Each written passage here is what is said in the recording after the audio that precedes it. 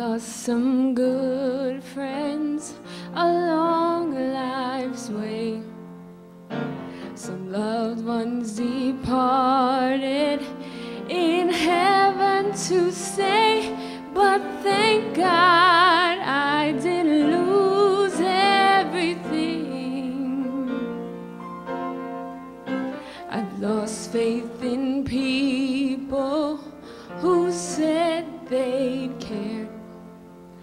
In the time of my crisis, they were never there. But in my disappointment, in my season of pain, one thing never wavered, one thing never changed.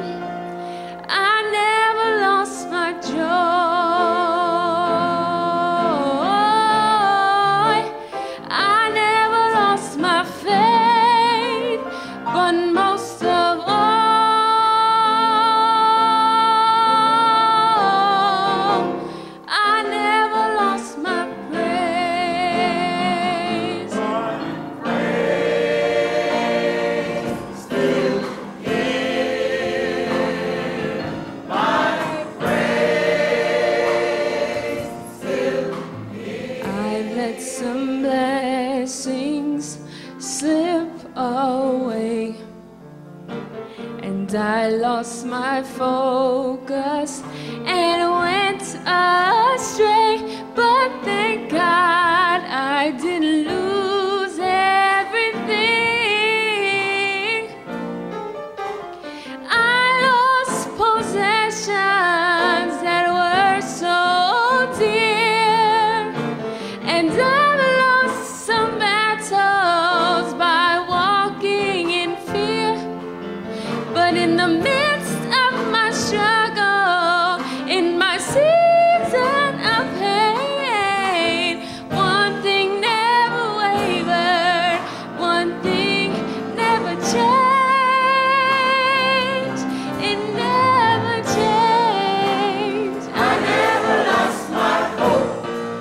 I never lost my hope, and I never lost my joy. I never lost my joy. I never lost my faith.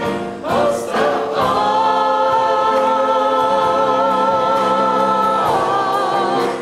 I never lost my praise.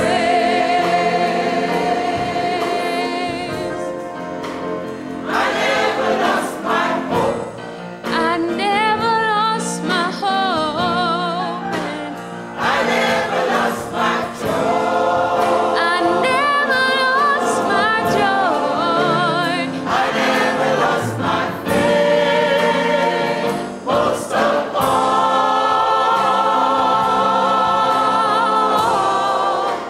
I never lost my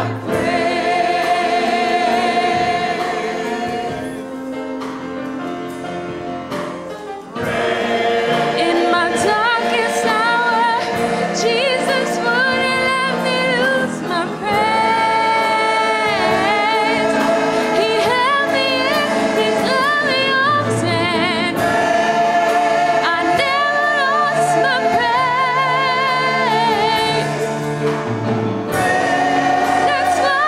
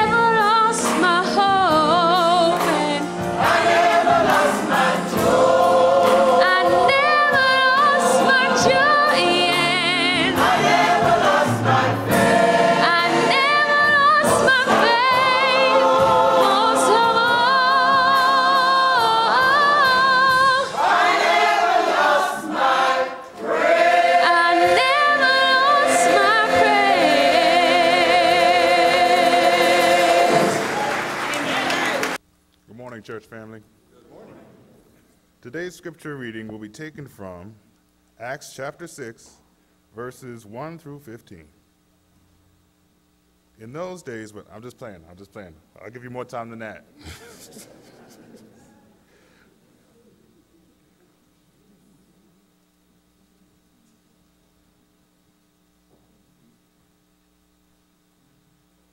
All right, for real this time. In those days, when the number of disciples was increasing, the Grecian Jews among them complained against the Hebraic Jews because their widows were being overlooked in the daily distribution of food. So the 12 gathered all the disciples together and said, "It would not be right for us to neglect the ministry of the word of God in order to wait on tables.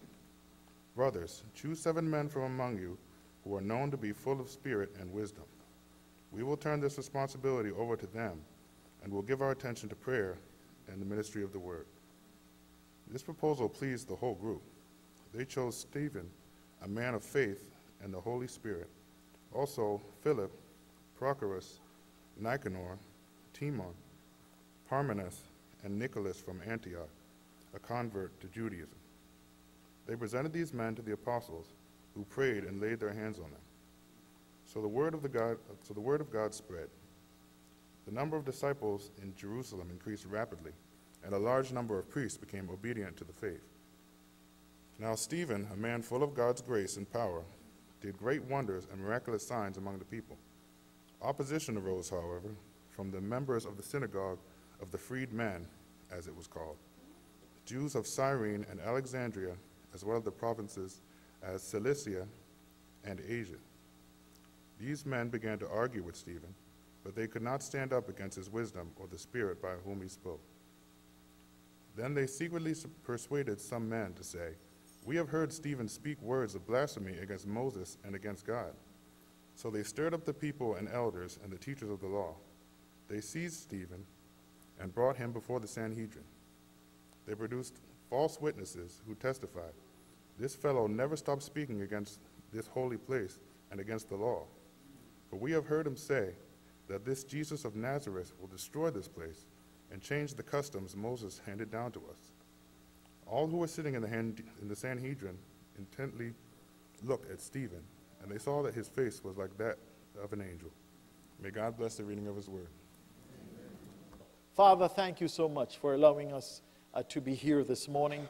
Thank you for giving us your word. And I pray, Lord, that as the Spirit of God would use your word this morning, that he may speak to each heart. Those who are Christians, help us, Lord, in our responsibility and our commitments to each other and to you.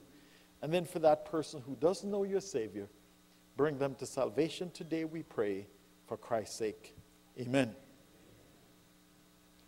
A young single preacher was appointed pastor and preached a message entitled 10 Facts on How to Raise Perfect Children.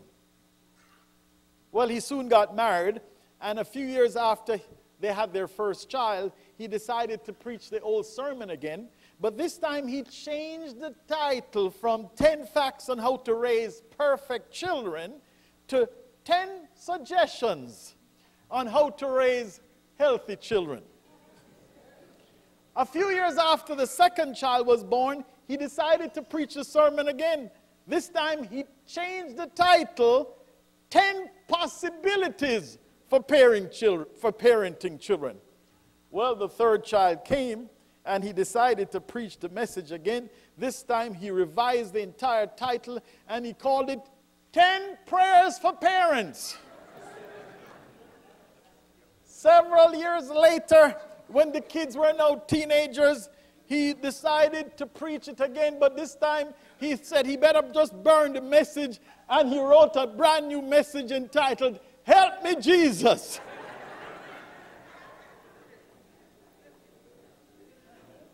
I think by now we have all figured out that there are no perfect children. Somebody say amen. And because there are no perfect children, there are no perfect adults, and that's why there is no perfect church. So as Brother Sam used to say back in the day, he said, if you ever find a perfect church, what would he say? Run. Because he said, if you join, you're going to mess it up. Leave it alone. Acts chapter 2 to Acts chapter 5 introduces us to the excitement of the early church. People were being saved by the thousands in that space of time. Acts chapter 2, you remember it started with 3,000. And last week there were now over 5,000 men and imagination, and there must have been more than 15,000 in just that short space of time. The church was growing incredibly. Even the religious leaders were being saved, believe it or not.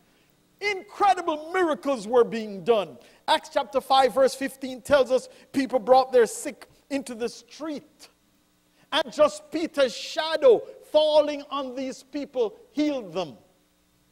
Folks were so moved by the Holy Spirit, and you better believe this had to be a movement of the Holy Spirit. The Bible tells us they were so moved. People were selling their houses and land and bringing the proceeds to be used for the work of God. You know that had to be a movement of the Spirit. Amen. What an exciting time. What an exciting church to belong to. How could anything go wrong in a church like that where the Spirit of God was moving so mightily? But I have come to find out wherever the Spirit of God is at work, you can expect the devil to show up. Satan is not about to roll over or play dead because the Spirit is at work. He attacks from all sides. He causes outsiders to attack the church, but he's also developed great skill in getting the church to shoot itself internally. And in Acts chapter 6 and in Acts chapter 7, we find the church under attack both internally and externally. And today I want to look at these two chapters of the book of Acts as I share with you a message entitled, The Church Under Fire. The Church Under Fire. We have heard the term friendly fire. And what friendly fire is? Friendly fire is when soldiers accidentally fire on their own comrades.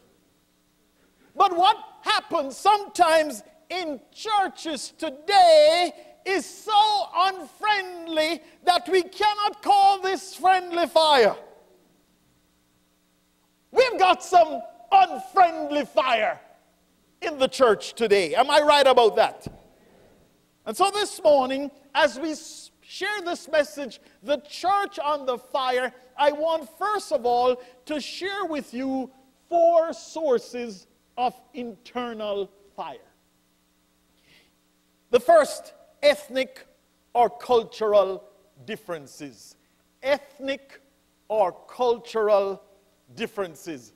And here we have Acts of the Apostles chapter 6 verse 1. And the word of God says, in those days when the number of disciples was increasing, the Grecian Jews among them complained against the Hebraic Jews because their widows were being overlooked in the daily distribution of food. One group, the Grecian Jews, complained against the Hebraic Jews, and the word there, complain, is the word that means murmuring. Despite the incredible movement of the Holy Spirit, there was an undercurrent going on in the early church. Negative stuff was passing through the grapevine. And would to God that as we have come into God's house this morning, we're opening our hearts to the Word of God. And if we are part of a murmuring, and I thank God I can preach freely because I don't know of any murmuring. So let's just say, oh, he must be picking on something. I know of no murmuring, but God wants to warn us because the devil, as the Spirit of God is working, and there is no doubt the Spirit of God is at work amongst us, but you had better believe that the devil is not pleased that God is at work. And what happens when God is at work? That there are these differences. And what happened here in the church? There was a murmuring. Something started going on in the grapevine. Now, it's interesting. This was not a dispute between Jews and the Gentiles. This was a dispute between Jews and Jews. Some were born in Israel and spoke Aramaic, while others were born in other countries and they spoke primarily Greek. Greek was their primary language. And although it was Jew and Jew, they found a reason to divide. Isn't it amazing how we can always find a reason to divide? GCA, I want us to take this seriously. Because there is something, listen, there is something inherently wrong with us as human beings because we are always finding a reason to divide. We divide on color, we divide on social class, we divide on country of origin. Some churches divide on wine versus grape juice. You better believe it. Did you know that? One group said it should be wine, one group said it's grape juice, and so they split. One group said it should be bread, one group said it should be matzo for the breaking of bread, so they split. Something in us is always seeking a reason to divide. I wonder if I'm speaking to somebody this morning who has something in them that you're trying to divide. You feel that perhaps you might be a little better than somebody else. You know, these crazy, this stuff makes us do some crazy things. Cheryl and I, we were in Vietnam, and we had hired a motorbike ride, a tour. So this is quite exciting. If you ever go to a country that has this, you may want to try it. So here we were on these little scooters, and these young ladies were our tour guides. And so, here I am on the back of this scooter. But when we got there, we noticed that everybody had on, it must have been about 90 degrees. Everybody had on long sleeves and gloves, and of course they had on. And we noticed everybody who wasn't even doing the tour. So we said to the young lady, why does everybody have on long sleeve? Why do you all have on jackets and it's so hot? She says, because we want our skin to be white. No, from where I stood, I thought they were pretty light-skinned. But you see, the culture says that the lighter the skin is, the better you are. So what they had to do, they had to make sure they protected themselves from all sunlight so the skin maintain its whiteness. And then, of course, you would have all these advertisements, cream, because you have to do all you can to bleach, to become as white as you possibly can be. This stuff makes us do crazy things. And young person, if we're not careful, there are people who have made some of our young people believe they're not as good as somebody else. But listen, young person, I want you to know that you are not inferior to anyone. You bear the image of God. Every human being in this place and on this planet bears the image of God, and there is nobody that is superior to you. Amen? They're not superior, and you are certainly not superior to them. We're all unique. We've got our own fingerprints. We've got our own talents. We've got our own abilities. God has made every single one of us special. And I don't want any of you young people to ever forget that. If your mama hasn't told you that, just remember today that Pastor Brian is saying to you, you are special. You're made in the image of God. But oh, that God might help us to not be wanting to divide. Oh, I don't like his accent. I don't understand his accent. Listen, if you're part of the family of God, you had better try to understand his or her accent. You know, interestingly, you may think because I'm married to the choir director, I know what the choir is going to sing. But it's always interesting to come to hear what the choir is singing. And one of the songs says, we're all part of God's family. Amen? You are important to me. I need you to serve. Oh, come on, brothers and sisters at GCA. Do we really mean that? Do you really mean that? Do you really feel like you to survive? Or do you you're so talented, you've got it all together? I want you to know you need me, and I need you. We're part of God's family. And listen good, you are closer to me if you know Jesus Christ as your Savior. You're closer to me than your blood relative who doesn't know Jesus. I hope you recognize that. And it doesn't matter. Some folks don't like this race and that race. It doesn't matter what race you are from. We are part of God's family. God has united us in Jesus Christ. Amen? He has baptized us into the one body of Christ. And oh, I'm so thankful that I'm a part of the wonderful family of God. What was the apostles' response? Here they have this drama going on in the church. The murmuring is going through the grapevine. One saying, we are being left out. You all are playing favorites. First, they acknowledged the problem. I'm going to give you 3 very simple things, obvious things. But as I prepared, I realized the Spirit of God wanted me to emphasize 3 simple things that every single one of us know, because it is possible that although we know them, we don't do them. Number 1, first they acknowledge the problem. The worst thing we can do is to know there's a problem and to do nothing. Do you know that some Christians believe the way to solve a problem is to get a broom and to what? Sweep it under the rug. It will go away.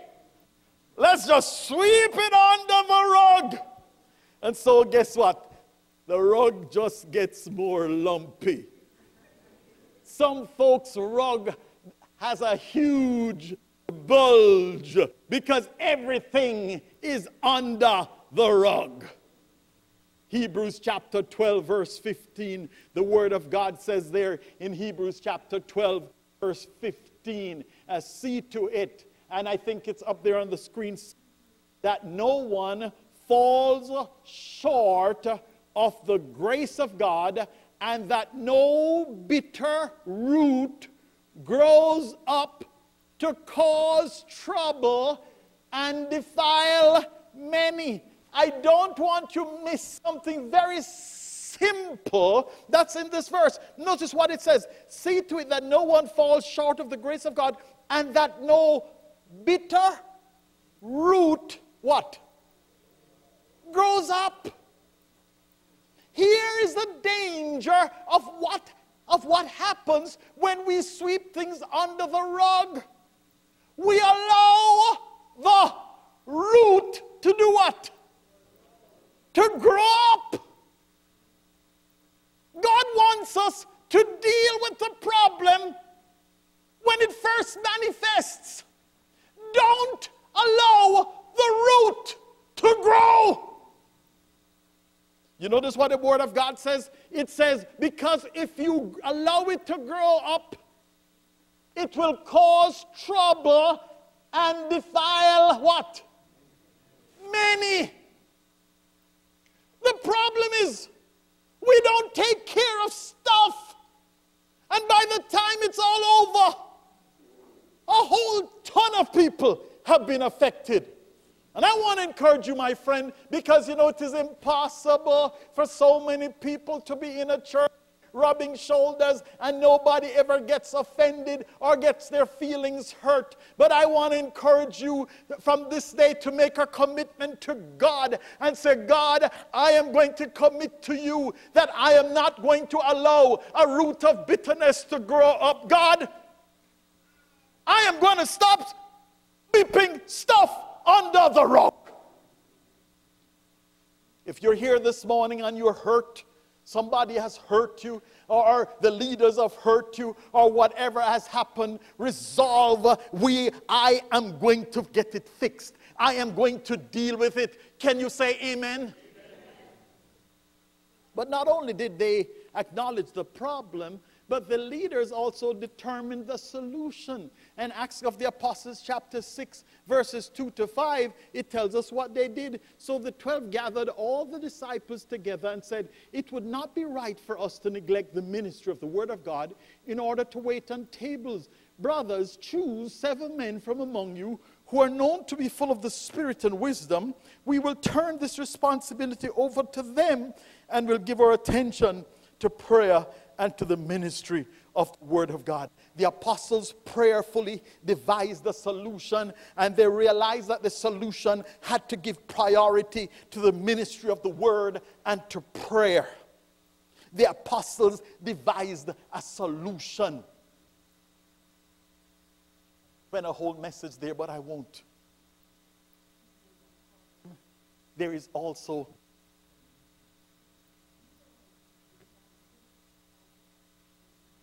a recommendation as to how you can fix any interpersonal problem. Third, they took action. And so in Acts of the Apostles chapter 6 verse number 5, we read this. This proposal pleased the whole group. And so they choose Stephen, a man full of faith and the Holy Spirit, Philip and Prochorus and Nicanor and Timon and Parmenas and Nicholas from Antioch. They presented these men to the apostles who prayed and laid their hands on them. They took action. The problem was only resolved because they took action. Oh, this is so simple, but I don't want you to miss it. The problem was only resolved because they took action. You can know about problems. You can feel the problem. You can be part of the problem. You can know the solution to the problem. But if you do nothing, the problem will never get fixed. I've discovered that Christians often know exactly what the solution is, but they will sit and do nothing. The early church decided they were going to do something. Oh, I hope this morning the Spirit of God will talk to us. Amen. The early church had quickly and successfully dealt with this first conflict. This is the first conflict the book tells us about, and they had quickly and successfully dealt with it. But soon the church took the easy route. They started allowing things to fester and remain unresolved. And so by the time we get to the epistles, we see some more problems coming up. And I want to quickly this morning just talk about 3 of them before I move on. So the second cause of internal fire, interpersonal conflicts. Interpersonal conflicts. Turn with me to the book of Philippians. Philippians.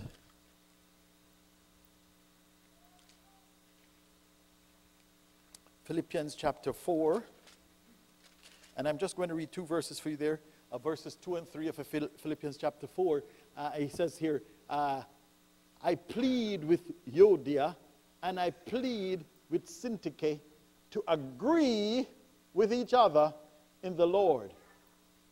Yes, and I ask you, loyal yokefellow, help these women who have contended at my side in the cause of the gospel, along with Clement and the rest of my fellow workers whose names are in the book of life. Can you imagine? These women were not bench warmers. These women were spiritual, mature women who had worked with Paul in spreading the gospel. These women had contended, as the King James puts it. They had contended for the gospel. You would think, come with me now.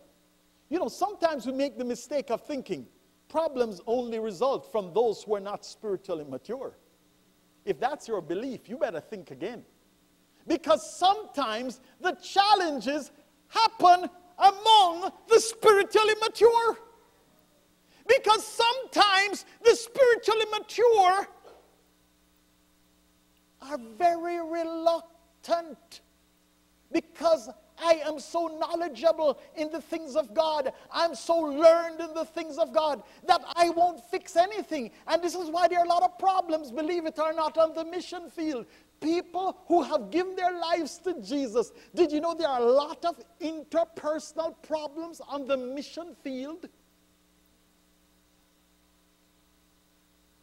This conflict went unresolved for so long, Paul had to write about it. Christians sometimes treat interpersonal conflicts as if they don't matter. We're about ministering the Word of God. We are into ministering the Word of God. Who needs to be worried about the interpersonal conflicts? But Paul realized that these conflicts are harmful to the church. Now can I give you a practical illustration? So let's assume GCA has now announced Evangelism Day, okay? Now, if Yodi and Syntyche were here, guess what? Syntyche would go to the sign-up sheet in the lobby to see if Yoda signed up. And if Yoda signed up, Syntyche says, I won't do that ministry because I don't want to get too close to her. I got a problem with her. Do you see how this thing works? Do you realize in our church, if you don't fix problems, you have a tendency to want to see who is leading that ministry, who is involved in that ministry, and you make a determination based on whether you're getting along with that person or not. Listen, God has a solution. He says, fix it. And I'm praying this morning that as the Spirit of God works in our hearts, we would start realizing that the most dangerous type of fire against the church, remember now our message title is what? The church under fire. The most deadly fire against the church is the fire that's happening on the inside. It's not the outside fire. The most dangerous and damaging fire to God's church is what happens on the inside when Christians are shooting each other. You say, oh, I'm not shooting anybody. You are shooting when you fail to take care of business. Second problem, interpersonal conflict. Do you have result? You know, the Bible tells us what to do. Listen, if you don't know, go to Matthew. Write it down, Matthew 18, 15 to 17. Matthew 18, 15 to 17. God gives you the prescription, the steps to follow to resolve interpersonal conflict. Ephesians 4:3. Before I move on, Ephesians 4:3. Here's what Ephesians 4:3 says. It says what? Read it with me. Make every effort to keep the unity of the Spirit through the bond of peace.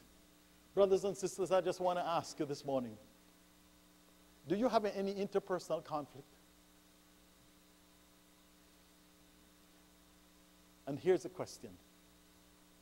Are you making every effort to keep the unity?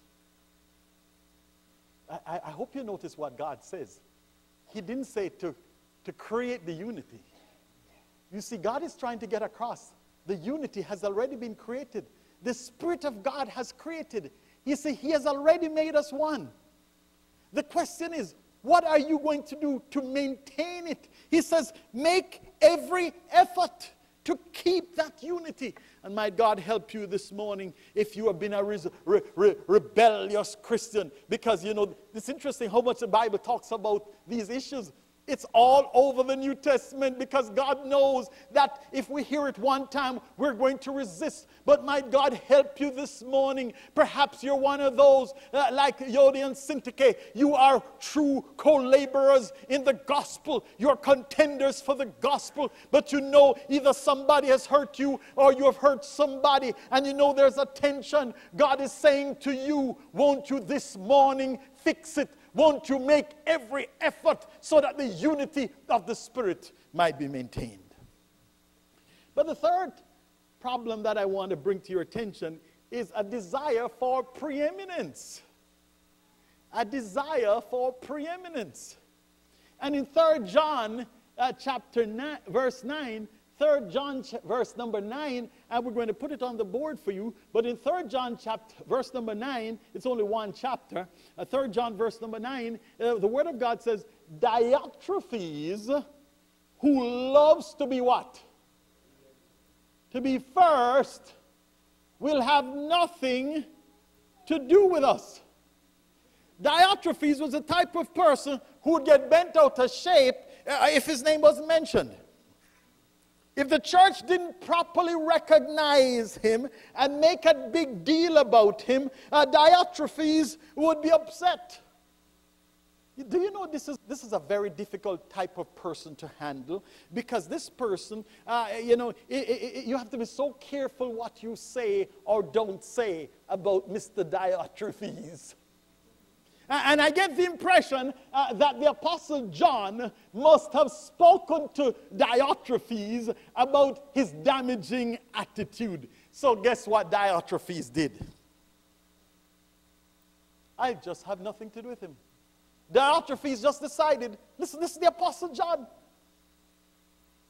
I mean, you see all the miracles that are happening through the hands of the Apostle John. And Diotrephes, Mr. Big Shot, he didn't like clearly what John had to say. He just cut him off. Sadly, the spirit of Diotrephes is still in the church today. And if you have the spirit of Diotrephes, ask God to help you. Oh, it's so much better if you ask God to help you rather than to have us come to talk to you. Because it's always an ugly thing.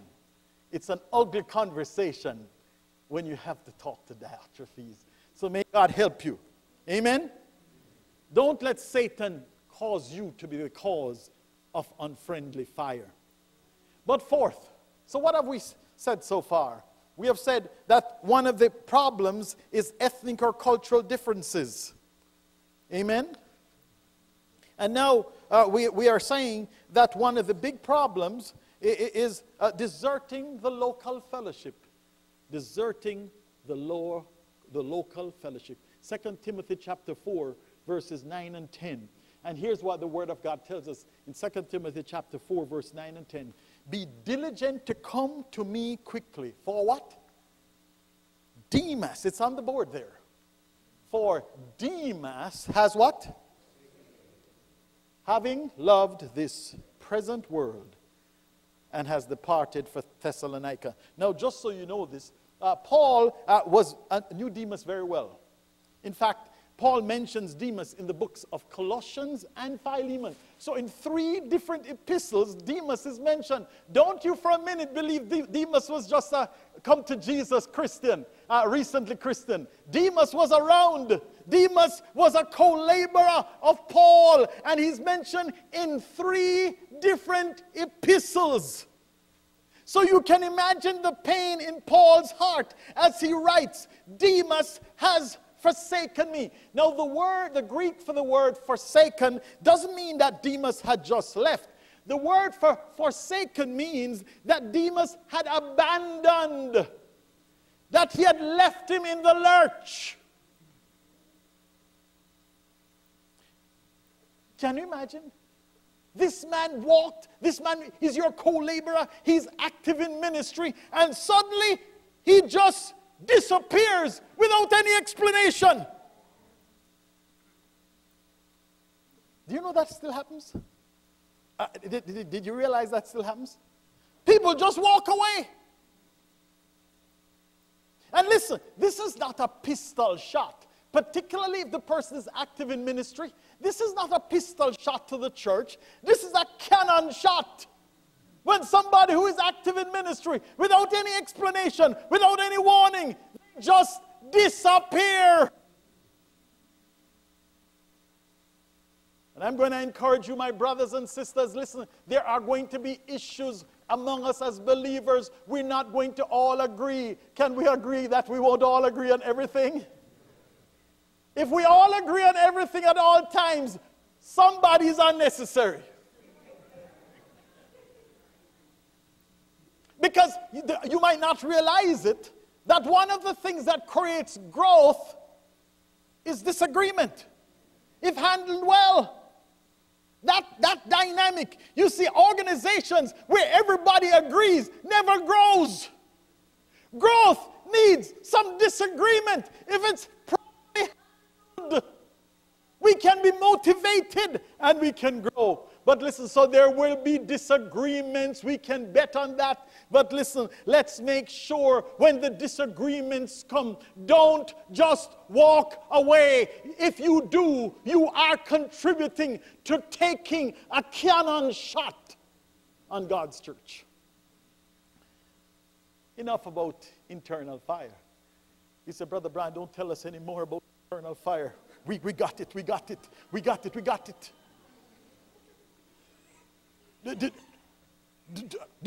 Have we really gotten it? It's bad. It's disastrous. And the problem is, it can be avoided and fixed. So let's talk about external fire. Because external fire, as terrible as it is, it often achieves a divine purpose.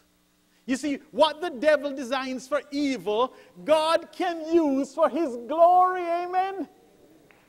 And that's the beauty about external fire. And in fact, we're going to see as we go through Acts chapter 6 and 7, and you need not worry, we're not going to go through the whole Acts 6 and 7. But as we touch on the highlights here and look at the dramatic story of Stephen, you're going to see that God used the external fire for his purposes. And so, of course, we know that Stephen was one of the 7 deacons, because we believe these 7 men who were appointed in Acts chapter 6, just so you know where GCA stands, we believe that this is the beginning of where deacons are found in the church. And so Stephen was one of the 7 deacons, and he was now about to become the first Christian martyr. Stephen would be the first person who would be killed for the resurrected Christ.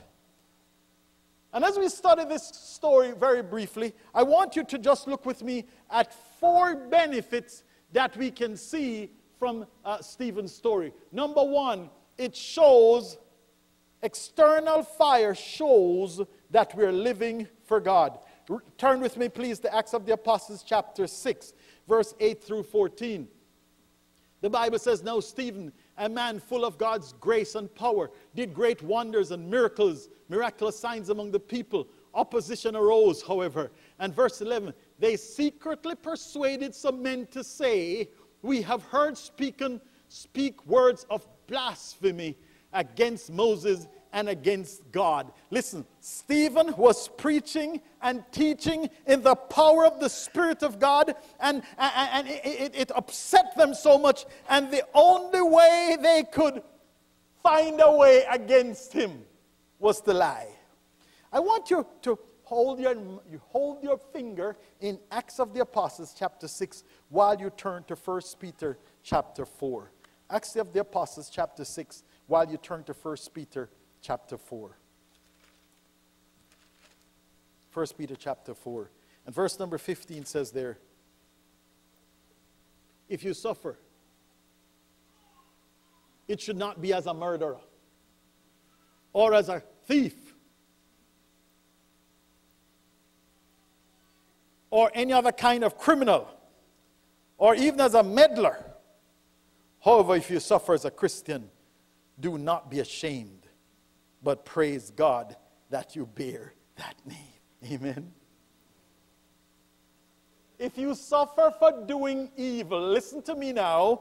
If you suffer for doing evil, don't say you are experiencing external fire.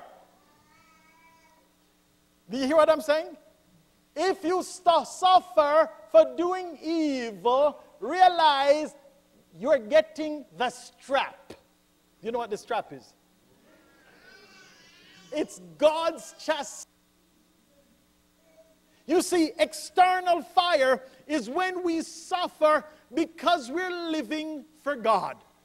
And the apostle, as he writes there in 1 Peter, he says, one God that you're suffering for him.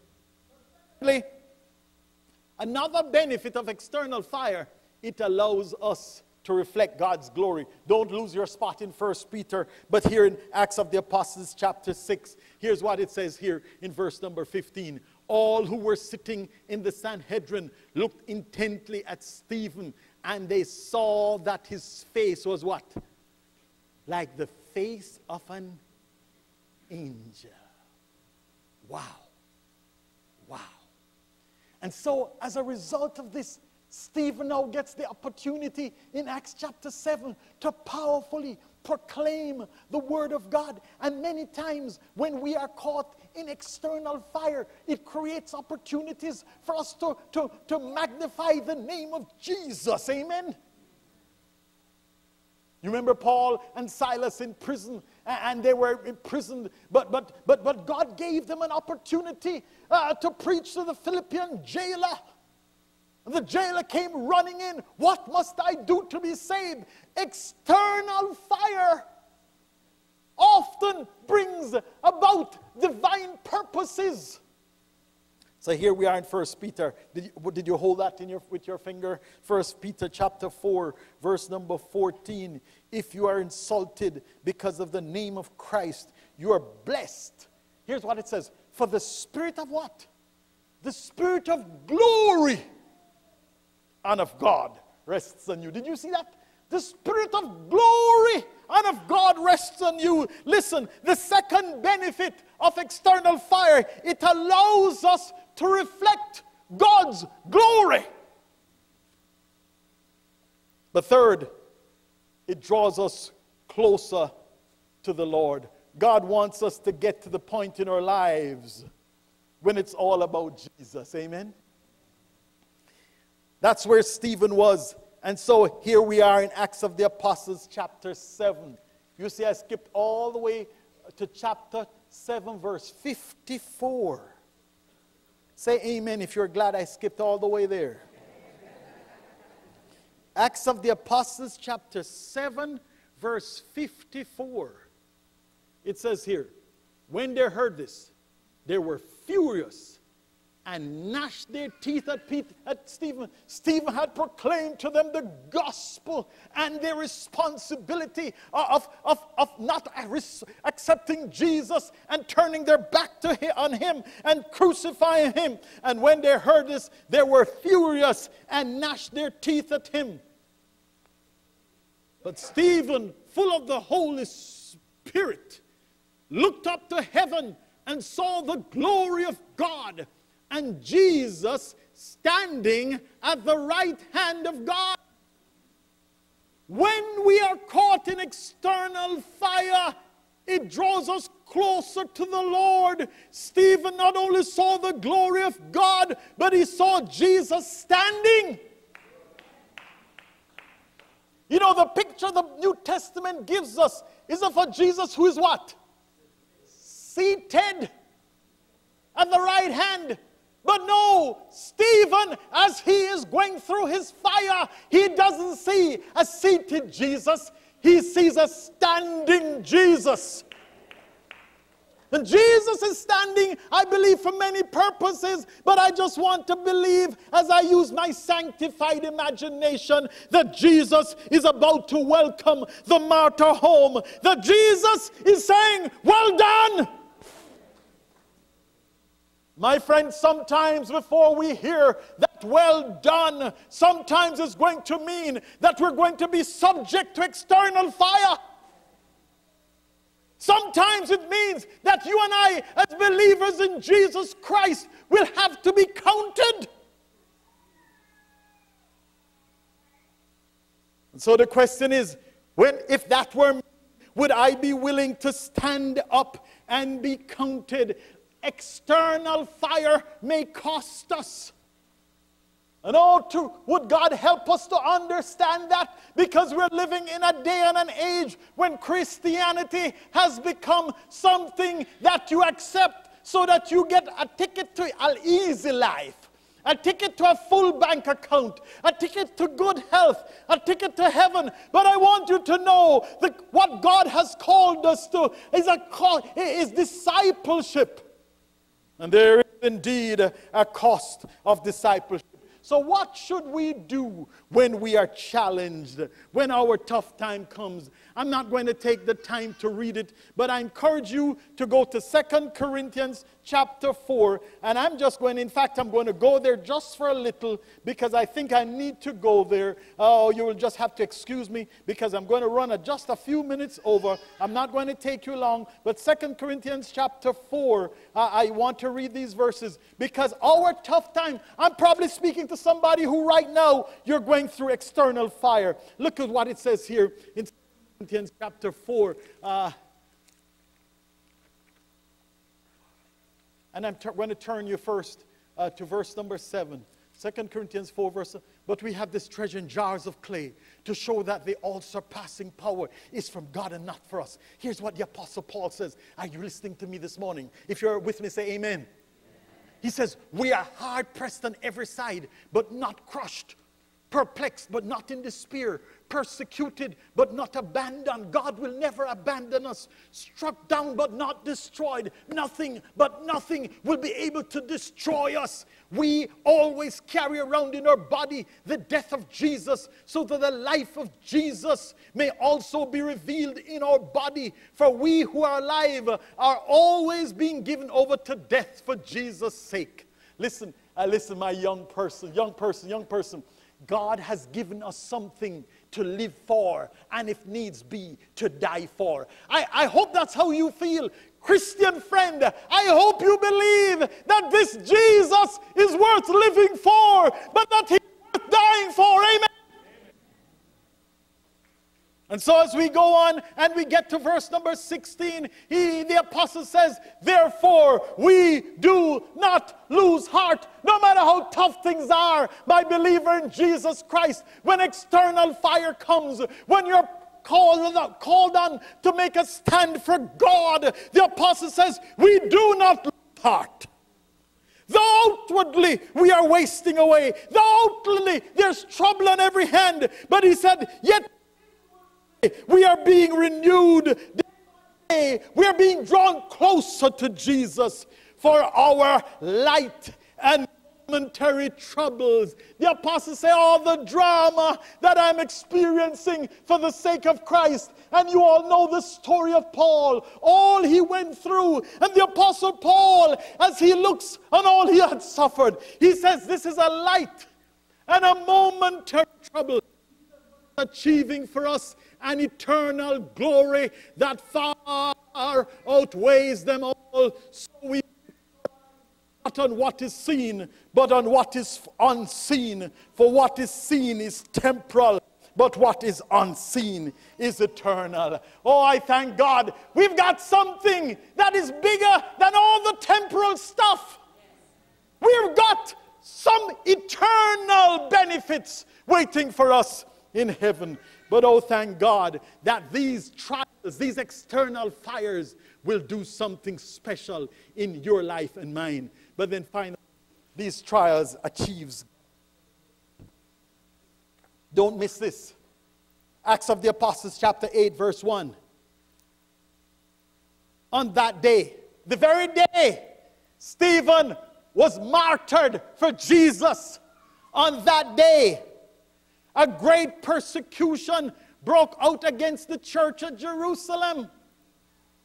Verse 4, those who had been scattered. They were scattered. Verse 1 tells you they were scattered through Judea and Samaria, and those who had been scattered preached the word wherever they went. You remember what Jesus had said in Acts of the Apostles chapter 1? You shall what? Receive power. After that the Holy Ghost is come upon me. You shall be witnesses to me where?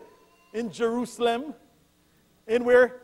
Judea and in Samaria and to the uttermost parts of the world. And so in Acts chapter 1 to Acts chapter 6, we have a church on the move, but a church on the move in Jerusalem. Stephen gets killed, and all of us Christians are scattering. People are running all over the world. They're going to Judea. They're going to Samaria. They're going to go to the uttermost parts of the world because God is using external fire to achieve his purpose.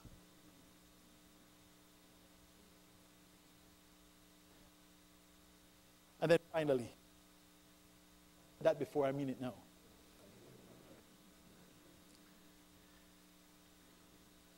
I can't stop. I can't leave you there. I can't leave you. I have to at least go to verse 57 to 60 of Acts chapter 7. Verse 57. At this they covered their ears and yelling at voices. They rushed at him, dragged him out of the city and began to stone him. Meanwhile, the witnesses laid their clothes at the feet of a young man named Saul.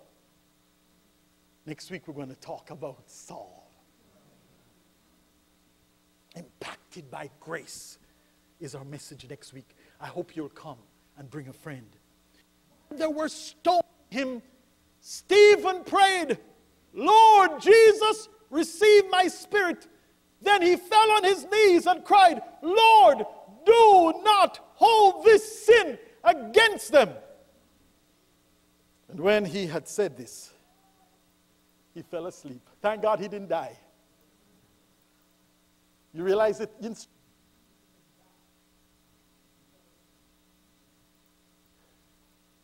Asleep on earth. And he woke up in heaven. Can you put yourself in the picture? The stones. What a way to go. The stones. Have you ever been stoned?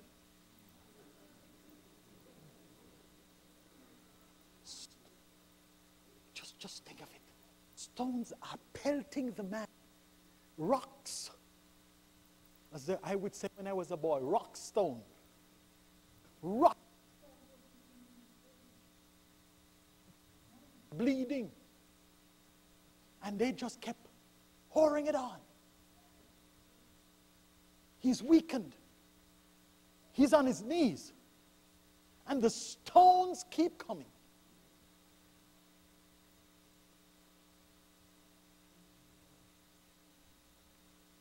Please don't lay.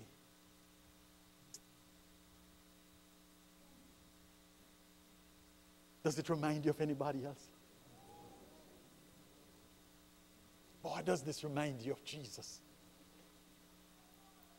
He is being brutally treated. And he says, Father, forgive them. They don't know what they're doing. These people didn't want to hear Stephen's message. Perhaps you came in to please somebody, but you didn't really want to hear the message. But no, it doesn't change anything. Jesus, his life for you. He died to save you from your sin. Listen, that story shows what we're really like without Jesus. It shows almost how I really want to spar with God.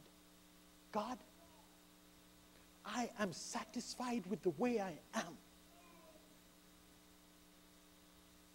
The Bible says they stopped their ears. To Just think how silly that was. All these adult men. And they're rushing with their ear.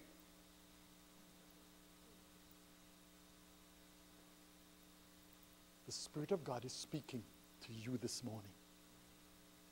And he's saying, I died. Jesus is saying, I died for you.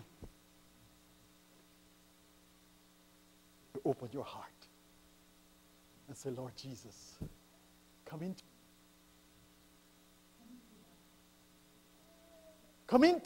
today, come into stay my heart.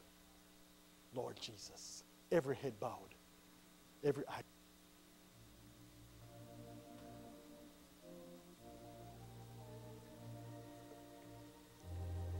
My friend, your head is bowed, your eyes are closed.